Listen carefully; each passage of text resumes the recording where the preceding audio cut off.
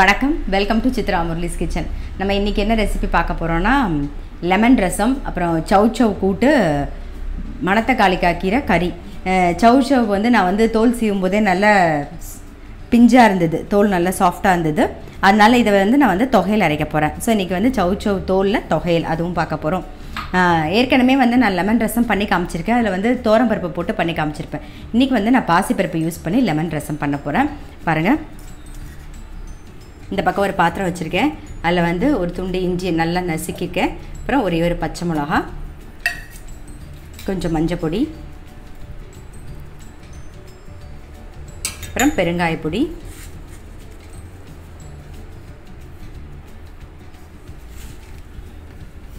அப்புறம் ஒரு டம்ளர் தண்ணி விட்டுக்கலாம். இது கொதிக்கணும். இதோடையே சேர்த்து நம்ம வந்து ரசப்பொடி கொஞ்சம் ஆட் பண்ணிக்கலாம். பாருங்கள், தண்ணி, பச்சை மிளகா, இஞ்சி எல்லாம் போட்டாச்சு. இப்போ வந்து ஒரு ஸ்பூன் வந்து ரசப்பொடி சேர்த்து கொதிக்கட்டும். இது இந்த பக்கம் வந்து வெள்ளு கத்திரிக்காய் வச்சுருக்கேன். ஸோ அது கொஞ்சம் தேவையான அளவு தண்ணி விட்டுக்கலாம். அதுக்கும் கொஞ்சம் மஞ்சள் பொடி, கொஞ்சம் பெருங்காய பொடி போட்டு மூடி வச்சுருவோம். வேகட்டும். பாருங்க, தண்ணி கொதிக்கிறது. கொஞ்சம் கருவேப்பிலை போட்டுன்ட்டு நான் ஒரே ஒரு தக்காளி வந்து இந்த மாதிரி நசுக்கியிருக்கேன். நசுக்கி அதையும் போட்டுறேன். சேர்ந்து ஒரு கொதி. பாருங்க, நல்லா ரசம் கொதிச்சிடுது. இப்போ வந்து நான் பாசிப்பருப்பு சொன்னேன் இல்லையா, அதை நல்லா கரைச்சி வச்சுட்டுருக்கேன். நான் வந்து கூட்டுக்காக பாசிப்பருப்பு தனியாக வேக வச்சேன். ஸோ அதுலேருந்து ஒரு ஸ்பூன் எடுத்து நல்லா கரைச்சின்ட்டேன். ஸோ பருப்பு ஜலத்தையும் விட்டுடலாம். தேவையான உப்பு, அப்புறம் கொஞ்சோண்டு மிளகு ஜீரக பொடி. எப்பவுமே ரசத்துக்கு அது போட்டால் தான் நல்லா வாசனையாக இருக்கிறதுனால கொஞ்சமாக மிளகு ஜீரக பொடி சேர்ந்து நுரைச்சி வரும்போது நம்ம ஆஃப் பண்ணிடலாம். நல்லா கொஞ்சம் ஆறுனதுக்கு அப்புறமா வந்து லெமன் புழிஞ்சால் போதும். இப்போ வந்து கொஞ்சம் நுரைச்சி வரட்டும். பாருங்க, ரசம் நல்லா பொங்கிடுது. நம்ம இறக்கி வச்சுருவோம். ஆறுனதுக்கு அப்புறம் தான் லெமன் புழியணும். அதுக்குள்ளே நம்ம வந்து தாளிச்சு ரசத்துக்கும் கொஞ்சமாக நெய் விட்டுக்கலாம். ஒரு ஸ்பூன் நெய் விட்டுருக்கேன். கடுகு, சீரகம், கொஞ்சம் கருவேப்பிலை,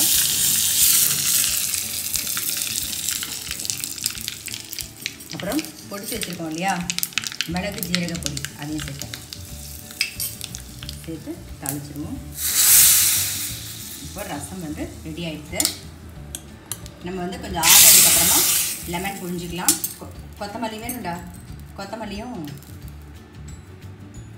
தூவியாச்சு. இந்த பக்கம் வச்சுருக்கோம். இப்போ அடுத்தது வந்து அடுப்பில் இப்பச்சட்டி வச்சுருக்கோம். ரசம் ரெடி ஆகிடுது. நம்ம வந்து பொரிச்ச கூட்டு பண்ண போகிறோம். அதனால் அதுக்கு வந்து வறுத்துக்கலாம். ஒரு ட்ராப் எண்ணெய் விட்டுருக்கேன். ஒரு ஸ்பூன் உளுத்தம்பருப்பு, 1லேருந்து ஒரு 1.5 ஸ்பூன் வரைக்கும் போட்டுக்கலாம் உளுத்தம்பருப்பு. அப்புறம் காரத்துக்கு 2 வரமிளகா. மிளகு வந்து நீங்கள் ஒரு எண்ணி பார்த்தா ஒரு 25 மிளகு தான் இருக்கணும். அந்த மாதிரி ஒரு மிளகு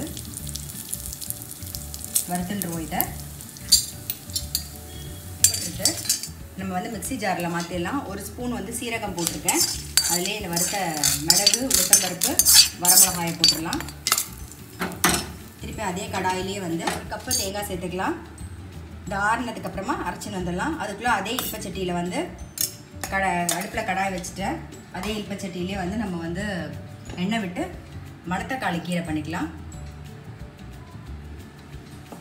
கடுகு, உளுத்தம்பருப்பு, கொஞ்சம் சீரகம், ஒரே ஒரு வரமிளகா.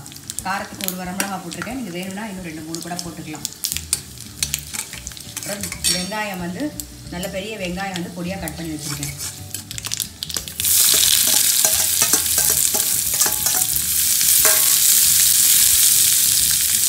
உப்பு சேர்த்துருவோம். வெங்காயம் வந்து வதங்கட்டும். இப்போ வெங்காயம் நல்லா வதங்கிடுச்சு. மணத்தக்காளி கீரை வந்து நல்லா பொடி பொடியாக கட் பண்ணி வச்சுருக்கேன். அதை போட்டு நல்லா வதக்கிக்கலாம்.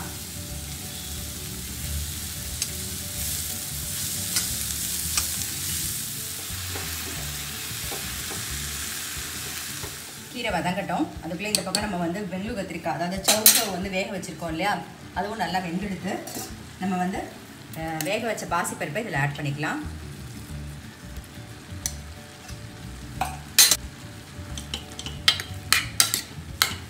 பாசிப்பருப்பை சேர்த்து நல்லா மிக்ஸ் பண்ணிடுவோம். பாசிப்பருப்பை போட்டு நல்லா மிக்ஸ் பண்ணிட்டோம் வெள்ளை கத்திரிக்காயோட, அதாவது சௌச்சவோட. இப்போ வந்து நான் வறுத்து வச்சுருந்த பொடியை வந்து அரைச்சிட்டேன், அதையும் மிக்ஸ் பண்ணிடுவோம். கொஞ்சம் தண்ணி விட்டு அலந்து விட்டுக்கலாம். ஒரு கொதி வரட்டும். தேவையான உப்பையும் சேர்த்துருவோம். கூட்டு நல்லா கொதிச்செடுத்து நம்ம வந்து இறக்கி வச்சுருவோம். கொஞ்சம் மேலாக தேங்காய் எண்ணெய் விட்டுட்டு இறக்கிட்டு விட்டுக்கலாம். எண்ணெய் காஞ்சிட்டு கடுகு, கொஞ்சம் உளுத்தம் பருப்பு, அப்புறம் சீரகம். ஏற்கனவே நம்ம வந்து பெருங்காயம் போட்டிருக்கோம், நம்ம மேலாக கொஞ்சம் போட்டுக்கலாம்.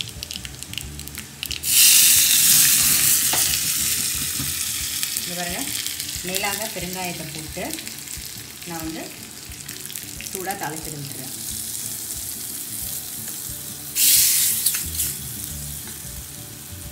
கொத்தமல்லி தூவிடுவோம். ஸோ நம்மளுடைய பொரிச்ச கூட்டு சௌச்சவ் பொரிச்ச கூட்டு ரெடி ஆகிடுது. கீரையும் ரெடி ஆகிடுது. நம்ம வந்து அடுப்பை ஆஃப் பண்ணிடலாம்.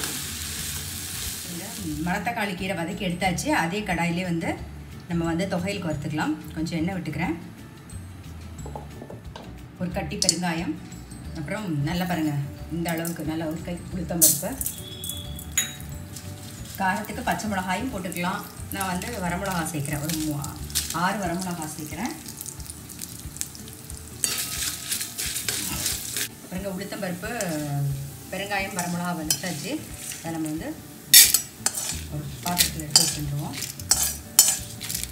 கடாயிலே வந்து நான் வந்து சௌச்சவ் தோல் வந்து சீவி வச்சுருக்கேன், அதை போட்டுடலாம்.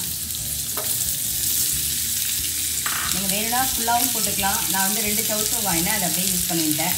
இல்லை என்ன சொல்கிறது, கொஞ்சமாக போதும் அப்படின்னா வந்து கொஞ்சமாக எடுத்துக்கலாம், நம்ம இஷ்டம்தான். இது வந்து நல்லா வதங்கணும். நம்ம தொகைக்கு தேவையான உப்பையும் சேர்த்துடலாம்.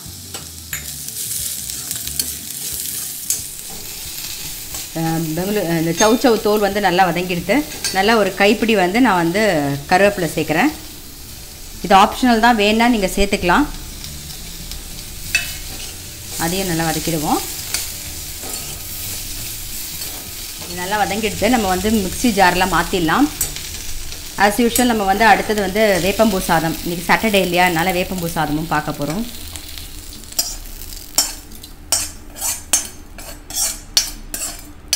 இதுக்கு வந்து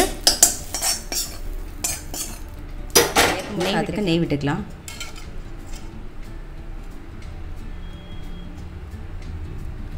கொஞ்சம் கடுகு, கொஞ்சம் சீரகம், அதுக்கப்புறம் வந்து வேப்பம்பூ. நிறைய பேருக்கு வந்து கேட்டிருந்தீங்க வேப்பம்பூ சாதம் என்ன பண்ணுறீங்கன்னு. வேப்பம்பூ சாதம் பண்ணுறதுக்கு பெருசாக ரீசன் ஒன்றும் இல்லைங்க. ஏன்னா வந்து சாட்டர்டே அப்படின்னும் போது நம்ம மோஸ்ட்லி வீட்டில் இருப்போம்.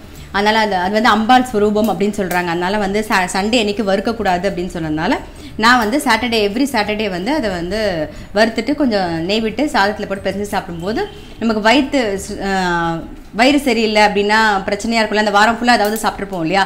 ஸோ அந்த எந்த பிரச்சனையும் வராது. அதுக்காக தான் வந்து நான் வந்து வேப்பம்பூ சாதம் பண்ணுறேன்.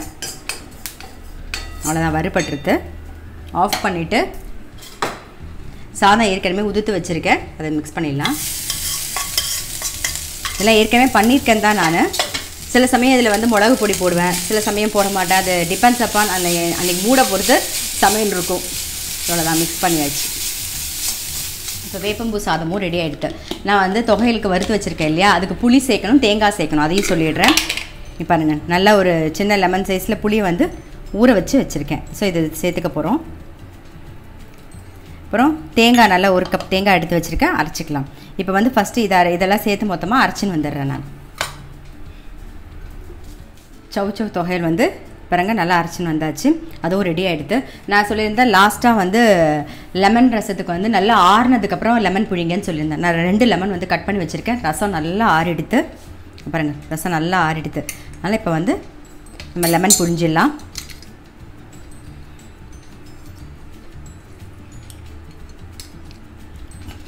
நம்ம புளிப்புக்கு தகுந்த மாதிரி டேஸ்ட் பார்த்துட்டு கூட நீங்கள் புழிஞ்சிக்கலாம். கரெக்டாக இருக்கும் 2 லெமன் புழிஞ்சிங்கன்னா.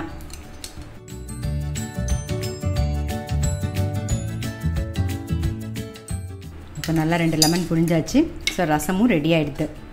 இப்போது நம்ம இன்றைக்கான சமையல் லெமன் ரசம், சவ் சவ் தோல் தொகையல், சவ் சவ் பொரிச்ச கூட்டு, அதுக்கப்புறம் மணத்தக்காளி கீரை வந்து வெங்காயம் போட்டு மணத்தக்காளி கீரை கறி, ஆஸ் யூஷுவல் எப்பயும் போல் வேப்பம்பூ சாதம். ஸோ இன்றைக்கான சமையல் இன்றைக்கான ரெசிபி வந்து ரெடி ஆகிடுது. கண்டிப்பாக நீங்கள் உங்கள் வீட்டில் ட்ரை பண்ணி பாருங்கள். நான் அடுத்த ரெசிபியில் உங்களை சந்திக்கிறேன்.